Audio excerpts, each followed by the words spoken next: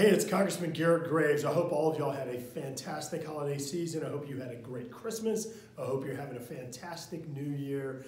We are back in Washington, D.C. this week, and we had some great news that I wanted to share with you. We've been working with Nicholls State University and a lot of the other universities in Louisiana.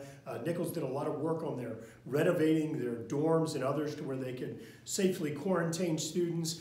They ended up spending about $500,000 to do that work, and they were gonna have to eat those costs or just absorb those costs, which of course was gonna impact the quality of education for students. We've been working with Nicholls and with FEMA, and we're able to get those funds reimbursed, so that money is going to go back into ultimately the priority at Nicholls, which is preparing the next generation for the future. So excited about that. And we also had a similar negotiation with the United States Department of Education on some funding that Nicholls was trying to draw down, where they had some losses as a result of COVID, and we're actually able to work with the United States Department of Education and allow them to draw down about $1.1 million to cover some of the losses that the university experienced as a result of this crazy pandemic that we've been dealing with for 2 years now. So a little bit of good news on top of all of the craziness we've been experiencing. And so just wanted to share that with you all. And again, I hope you're having a fantastic New Year.